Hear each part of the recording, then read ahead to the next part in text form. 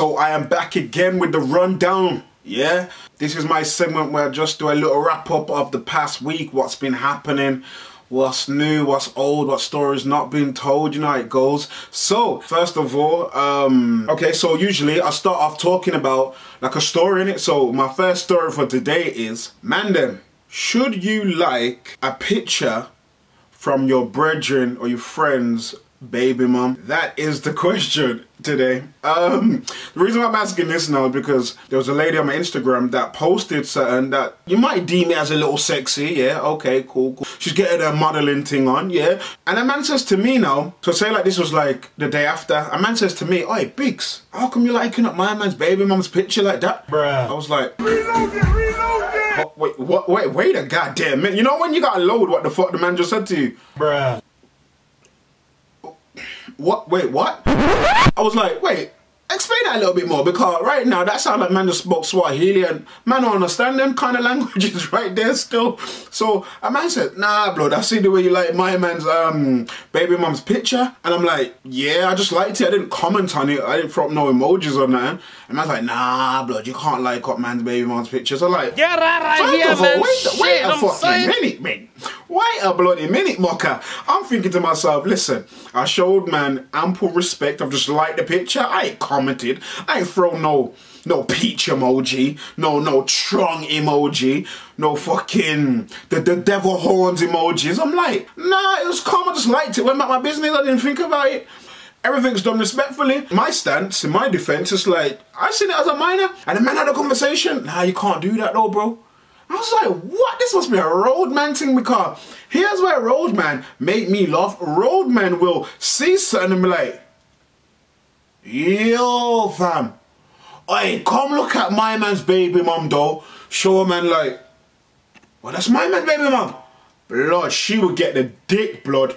Yeah, she would get the girlfriend, all that I'm worth. What? Next one be like, oi, let me see that. Let me see that. Let me see that. Oh. Hey, rude boy. I would give her the sledgehammer, be in her DMs with good grammar. Are you mean? Hey, listen, yeah. Cause so roadmen would do that, and then they would tell man them, "Oi, blood, you see my man's pull it in group chats and all them things." I've just seen it, double tapped, scrolled up, gone about my business. You get me? I'm thinking nothing of it, and the man are like, "Nah, you can't do that though." And I'm like, huh? Like, everything's done respectfully, as I've already said. So to me, it was no biggie, you get me? It was a smalls actually. And I'm like, nah, you can't do that. And I'm like, yo, I don't have a baby mum, but I do know how madam get down with their baby mum, and they are very protective, as they should be. But if your baby mum is now becoming a model, what do you expect, nigga? There's not much no one can do. Like, you can't, unless you tell her as a grown woman, as a grown man to a grown woman, like, yo, baby love, yo, sweet cheeks, you can't really be doing that. The man them gonna see it and all them things. Now, it's different if you get like OnlyFans and a man subscribing, $6.99, I don't know the price, but everything's right. I'm just saying, you get me? Like, if that's what happened, and that's different, like, Biggs. Right, you subscribe to my girl OnlyFans? Yo, blood. Yo. I've just seen a picture and I've liked it. She could have posted anything, like all the pictures that she posted, like normal pictures and that, like she's here, there, and anywhere. You know, she could be at the cinema and I might like it. You know, posting a selfie, I might like that. She could be posting pictures of the kids, I might like that. Like, I didn't see it as a problem, but it made me feel like, does some man feel like that? And when I say your brethren, I don't mean your right hand man, because obviously the rules do kind of change. If that's your right hand man, if that's your right hand man, it's probably best you don't follow your brethren's fucking baby mama or girl. Like, I've been there. Oh yeah, Biggs is funny and that, and man, I'm like, bloody, he's not even that funny though. Still, you get me? Like, nah, like he makes couple jokes though, but he's not like he's just like like, bro, I don't want to be involved in men's disputes with their fucking domestics. Like, I'm not able for man to turn into Turner over over a joke that I've said. You get me? Like, nah. So that is my question, man. Then, is it wrong, yeah, for you to like your brethren's baby mama's picture if it's a little saucy.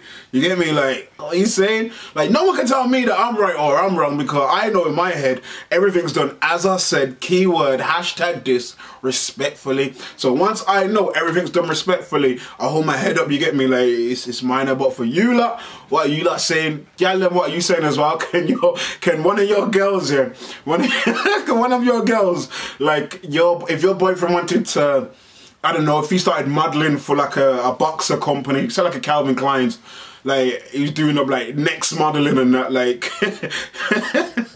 if your boyfriend's doing like a Birmingham's top model and that, can your brethren like a picture of your man in his drawers and that?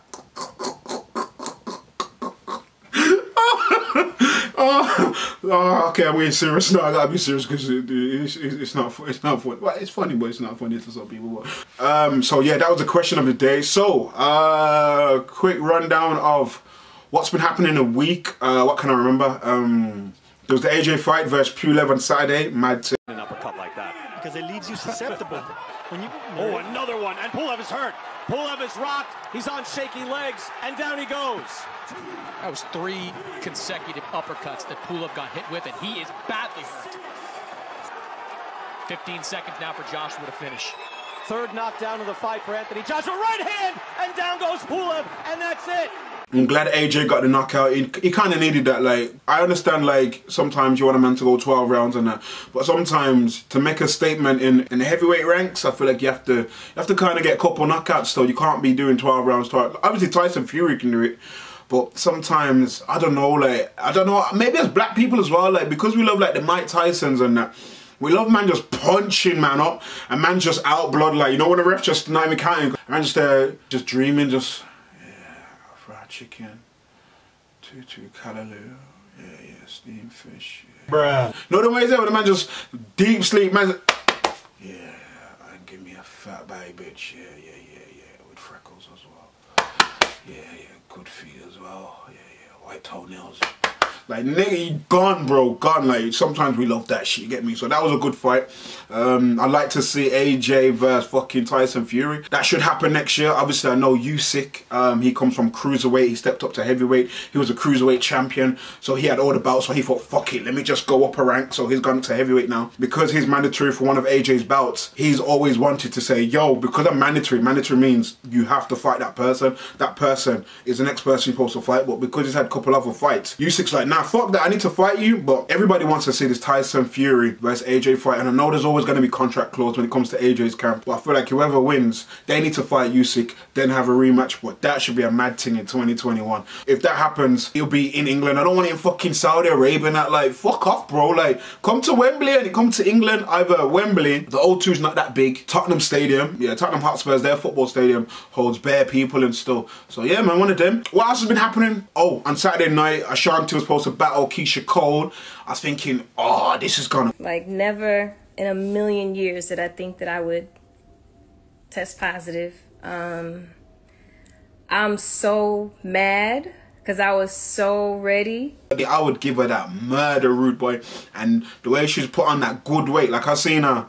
When did I see her in concert? I think it was like February. Yeah, I seen her in February. Lord, gal is thick, bro. Hard old bread, fam. Back bread, fam. Yeah, good food. Ashanti is still good food. 19 years later, I've liked Ashanti. You know, when man had posters up on the wall and that, so man won't admit that. What, blood? Posters? Blood?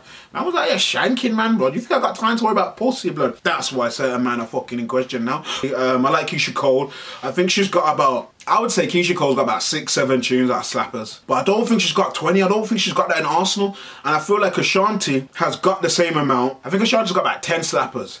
But then the features that she's got helps. Like, you've got the Fat Joe, what's love? You've got the Ja Rule, always on time. And like, she's got slappers, bro. Fabulous, So Into You. Fucking hell, there's loads, bro. There's loads. Let's not dwell on that. But that's gonna be scheduled to the 9th of January. So I definitely look forward to that. What else has been happening? The mobiles Let's talk about some award shows. The Mobiles happened last week, Wednesday, on my birthday. Shouts to H0161 Manny on the map. H has got the same birthday as me, the 9th of December. Team Sajan or that. For the Mobile Awards that was on last week, I think everything was about right still. Album of the year went to Nines, Crabs in a Bucket. Best Male Act, Teddy won. Best Female Act, Mahalia. Song of the Year, Young T and Bugsy Don't Rush featuring Heady One. That tune when the first lockdown happened, shouts out to the gal, I think it was like 2-3 black gal that did the challenge originally. Blood, that spread like wildfire. That had every girl just putting on good clothes, makeup again. I was like, some of the gal look good again. And it's mad because I like natural, but you know when some gal just look run down, rude boy. Just like, oh, shorty, you need a hug still. Yeah, you're not putting no love, no, you're not putting no love in your seasoning. Best newcomer went to H.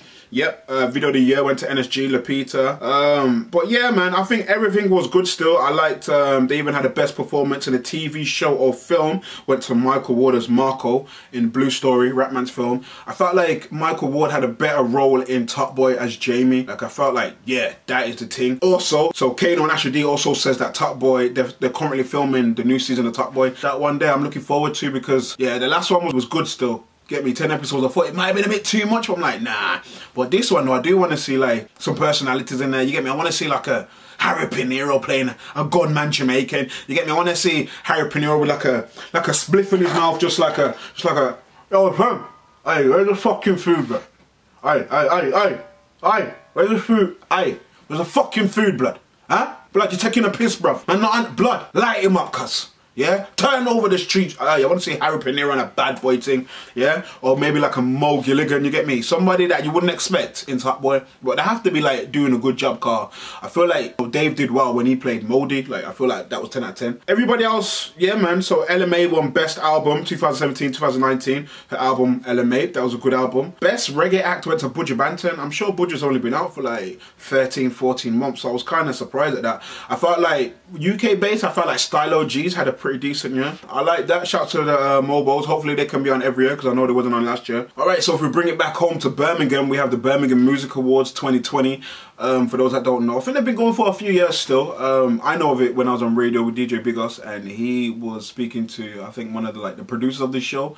I think she wanted more input on like the urban nominees, which is good to be honest, because they need somebody on the panel who's like from the city in it that knows shit. You can't have like urban categories and not have urban people on your panel. Same if you had like, you need somebody who's in that scene that can say this person is a good nominee, that person is a good nominee. Otherwise they're just gonna start picking random people and it's gonna look to the left. But I never watched it. That was on Thursday, the day after the Mobile, so that was on Thursday the 10th of December. But the winners were, for people that we would know in our scene, in the urban scene, we had Best Magazine or Vlog or Blog went to Berms' Grime. Follow them on Instagram. Yeah man, I like them. Their page is good. Best Music Related Business went to B83 Music Group, which is Despa. He looks after like the JKs and the Daps on the Maps. So definitely shouts out to him. He opened a new studio earlier on in the year, I think like summertime, and he had a cypher with all the grime artists about 2 months ago. Definitely check that on YouTube. Best producer went to Screamer. Shouts out to Screamer, he's a good producer. I was looking at Screamer's picture like, hold on, how come Screamer's got a skin fade? I swear mine has got dreads like Bob Marley and that. How the fuck, where the fuck did they get this picture from? Like Screamer, I know you didn't send this in to them. Like Birmingham Music Awards, I know you don't follow Screamer card. How the rush you got this picture, I don't know. Man's got, you know how long it takes to grow dreads? I don't think men understand how long it takes to grow. I've had plaits, bro. You get me? To get to like Crepes level of having plaits, bro, that's a lot. That's a long time, you know, because man have to start with these little pepper grains and you have to ride that wave. Just, oh, it's all mad and that. You wearing hats and that, do-rags and that, out here looking like an American in a wife beater and that. So shouts out to Screamer. Soweto Kinch, Best Jazz Act. He's been doing his thing for a long time. There was a Best Folk and Country Act, Catherine Priddy. I was like, raw. I didn't even know people in Birmingham listen to folk and country, but shouts out to them. Best Dancehall Afrobeat went to Article. Shouts out to Article. I thought to myself though, I thought Article was like an MC, like a real grime MC. Like, so when I seen that, I was like, oh, okay, maybe he makes like Afro beats or dance or bashment music now. Millions won Best Hip Hop Rap Act. Definitely well deserved. I feel like Millions has probably been out for, how long am I gonna say? About a year and a half, would you say? Yeah, it's about a year and a half still, so he definitely deserves that. Best R&B soul act went to a guy called Reuben James, who also had the best album. And I was like, bro, I don't even know who this brother is. So I kind of went on his Instagram just to have a quick look to see what he's saying and like what his music's like. And you know, like when artists are artists, but like they don't have a lot. He probably does have a lot of his own music, but if I'm looking at your first 15 posts or your first 18 posts and I don't hear like a song of yours where you're singing, I'm like, oh, this is long, bro. Like, you got people on there playing like instruments and that, I'm like, I ain't got time for that. So yeah, Reuben James won that. I don't know who the fuck that is. Shouts out to him because he won the best album, so he's got to be half decent. But again, that's where the panel would come in. If I was on a panel, that would be a hard one to do, because to give somebody the R&B category, it's really about, well, not just the R&B category, when it comes to music in general, you've got to give it to somebody who's consistent. Just because you've had one good song, like, that don't really make it for me. I feel like you've got to be consistent. Like, you've got videos after videos, you've had a project in the past 12 months. I feel like the Birmingham Music Awards, I think they did alright, to be honest. I know a few people was like, this is a bit to the left, but I feel like the main culprits won. The Lecias, the JKs, Millions. Some people might not know Scream as a producer, but he's a bad boy producer. But yeah, for me it was just the R&B and soul act. I was like, I don't know Reuben James, and I like R&B. I'm an R&B type of man, so I was surprised I didn't know. I probably would have had to have looked at the nominees to see. This is probably the reason why Reuben James, because it probably was a category of unknown people. But hopefully the Birmingham Music Awards can definitely, as I says, get a panel, always have a panel that would definitely stay on track. And I feel like, you know what they might need to have from next year onwards? I feel like Birmingham Music Awards should have like a podcasting category as well, because I feel like this year, 2020, there's been so much podcasters that's emerged, and I was like, fucking hell, it's been a good year, man. Shouts to everybody doing their podcast, because I feel like it's a way that you gotta get shit out. Even if you're a musician and you can't make music, you can't get to the studio because of lockdown, I feel like you can just make a podcast in your own yard or your YouTube, or be a content creator somehow. I feel like that sort of, the internet needs to start coming into some of these categories. Shouts to the Mobile, they had the personality category, which was like Mo Gilligan and Chunks and Philly, and who else was in there? Maya Jama was in there. What else? Marvel said they don't want to recast T'Challa's character from Chadwick Boseman's passing. I was like, yes! Shouts out to Marvel for that. Shout out to Marvel for that. That's a good look still, because I ain't want no next person fucking trying to be T'Challa bloodline. Get me? I love Civil War. Civil War, Captain America Civil War is in my top 3 Marvels. Black Panther's in my top 3 Marvel. And Infinity War, all 3 of them I got fucking Chadwick Boseman in, and I just loved all 3 of them, you get me? So it's like, oh, when he passed, like, you know, when like, after you think about it, after you digress, you kind of think like, as a black person, you feel like, who the fuck now would they recast? Because it's such an important role that he played, and he fucked up the role. Like, he done a fucking 10 out of 10. No, little kids wanted to be Black Panther. Like, in my generation, we never had no black superheroes. The closest man had was like Blade or Spawn and that, and them man were like superheroes. Yeah, man, shouts to Marvel for that. I'm looking forward to seeing who Ryan Coogler, who's a director and a writer, who he's gonna cast. I'm hoping that it would have been Killmonger, which was Michael B. Jordan. Like, I would hope that somehow they can bring him back and then and he could play Black Panther. But then, if you read the Marvel comics, you would know, like, Black Panther's sister Shuri, she has a major part in the comics. So I feel like maybe is it Letitia Wright who plays her? She's from London, UK. I feel like, again, I feel like a lot's going to be on her shoulders, which is good, because I think she's a great actress. From the first season of Top Boy, I've liked Letitia Wright. I feel like she's cold with it. So it'd be interesting to see who Ryan Coogler chooses. So I'm looking forward to that. We had a passing as well last week. We had Tiny Lister. He used to be a wrestler called Zeus. A lot of us know him as Debo from Friday. Why you tripping, Debo? Sure, fuck, I knock your ass out. Oh man, that's messed up. Won't you give him back his chain? What chain? Yeah, what chain?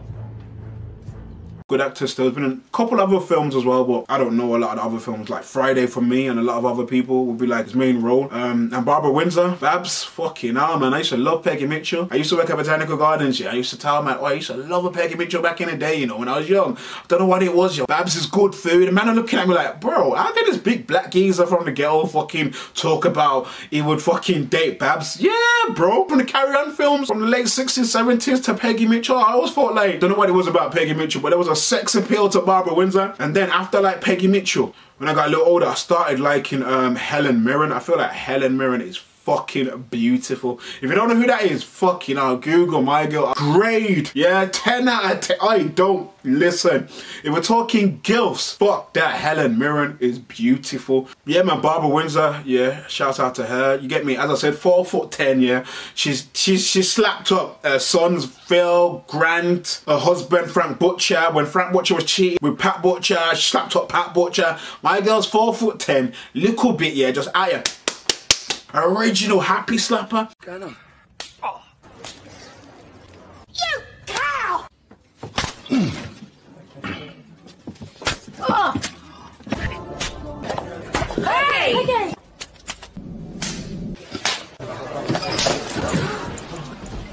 Get out of my pub.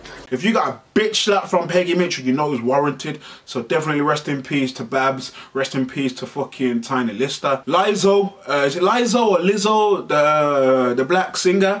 She took some sort of 10-day detox and everyone was in an uproar on Twitter. Sitting on Twitter like, man, I'm like, no, why is she doing that? Like, we don't want her to get slim. And I'm like, raw. Like, she's doing it for 10 days. How much weight do you think a big gal's gonna lose in 10 days? How can a skinny person be upset that a big person wants to try something to become healthier? It makes no fucking sense. Bruh. And obviously she's body confidence. Like, she's probably the #1 female, like, I was gonna say black, but who else? Like, he's white, that's Indian, Chinese, that's Lizzo size, that's body confident the way she is. I don't even know, I don't even know, like, I don't know. There probably is, but for me, I don't know. Lizzo's like probably like #1, body confidence. Like, she gives many women confidence, whether you're bigger than her or smaller than her. You gotta look at her and give her credit. But yeah, man, Twitter was an uproar. She was trending for hours. I was like, raw. People don't want a bigger person to become healthier because basically the most that she's gonna lose in 10 days, let's say a stone, like really and truly, are you gonna notice a stone off Lizzo? If I lost a stone right now, are you gonna notice? Like, you might just say, "Raw Big, she look a bit different still." Oh no, you gotta trim it. Mother. This mother, like, how much can you really lose? Like, stop the foolishness. Raw, I was like, fucking hell. But speaking of BBWs, big black women, quick shout out to Jack Grealish, captain for Aston Villa Football Club. Yeah, man, he got caught up in a scandal with this BBW, man. I was like, raw, Jack Grealish likes his big black women. Okay. She had them big voluptuous titties. Like, Jack would have to hold one titty with 2 hands. You get me? Like, you ain't ready for them trophy titties, fam. Them World Cup titties, them fucking Champions League title fucking titties. What music am I listening to? I'm currently listening to, for an album, I'm listening to Abracadabra, Product of My Environment. That came out December the 4th, so I've definitely taken that in the past week. That's a decent album still. I liked Abracadabra since Robbery. I think it kind of fell off 2018, last year, 2019. But I feel like he got his source back. Like, ever since Spin This Coupe. Nah, not even Spin This Coupe. Nah, On Deck. Since On Deck. Yeah, Jiggy On Deck. Oh, shit. Yeah, man. The album's good still. I'd say the album's probably like a 7.5 or an 8. It's got a couple like singy, wavy, D-Block Europe type tunes. I'm not really a fan of those sort of tunes. I just feel like sometimes it can be a bit too much. But yeah, man, I feel like it's a good project. My single that I've been listening to this week would be M24. His new tune, and that's called Too Much Pride. Since I first heard him, I was like, yeah, this brother's cold. Like, he does drill in it. So when he done that tune and it was like a slow, painful hip-hop rhythm, I was like, wow. Yeah, man, that's what I need. You get me? I love the crossover when drill artists go onto hip hop or grime MCs go onto hip hop, because eventually to go worldwide you're gonna have to kind of do a bit of hip hop. I'm not saying you have to become a hip hop artist. Show your talent if you just want to do a couple of tunes on your album, on your EP, on your mixtape. You get me? There's nothing wrong with that. So yeah, that's what I'm listening to at the moment. What am I watching? I just finished watching The Queen's Gambit, about a young girl that plays chess. Mom passed away, so she went into like a foster home, and there she just found somebody playing chess. My man taught her, and she became a fucking bad boy. Like, at a young age, like, she was killing my man, the man who taught her. Like, she was killing off my man, and she went into tournaments. This was based in like, I think it was like 60s, 70s, but I don't even know how to play chess. But I just thought that program there, raw 10 out of 10. Like, there's a lot of Netflix programs or films, I'm like, oh, this is raw garbage, bro. But Queen's Gambit, I just took a chance one day. Yo, you know when one episode grips you? I'm like, yeah, yeah. Like, if the one episode grips me, I'm watching that still. Like, if your 45 minutes or an hour don't really say nothing, fuck that off, bro. I ain't got time to be wasted. So, yeah, Queen's Gambit, definitely check that out. If anybody wants to teach me any fucking chess, I know some of the pieces now, the pawn, that can only move one. That's the only piece that I know how to move. I know one moves owl, one moves diagonal. Like, different ones move different ways. But I know the pawn, the bishop, the rook, the knight, and I think the queen and the king. I need to learn how to play chess in 2021, you get me? So yeah, man, that was me. That was the rundown. That was the wrap up of my past 7 days. Make sure you like, share, subscribe. Leave a comment if I've missed anything out, or leave a comment if you want to add to anything that I've mentioned. If not, have a good week. Stay safe, and I'll catch you back next week. Yeah, myself, Biggs, out of the building. Blah. Yo, you man, come look at this black queen. Ooh, she looks like seasoning and planting. Oh, she looks like a contract phone you don't have to pay for? What was that, Rev? Why are you trying to do better metaphors than me? What you mean? You think you love black women more than me, fam? I would die for black women. I'll live for black women. Ooh, that's actually better, you know, because you see, once you're dead, you can't do nothing for black women. Oh, I love black women more than my mum. Your mum is a black woman, fam. Exactly. He's got you there still. What? Well, guess what? I love black women so much that when they swapped out the dark-skinned Aunt Viv on Fresh Prince, I stopped watching the show, even though it only got harder after that. They are my African queens. Queens, because of my dreams. Taking me where I've never been. They make my heart go ding-a-ling-a-ling. Yo, man, sound hella performative right now, not gonna lie. Are you calling my love for black women performative, bro? Yo, wanna rush him? Yeah, come. No!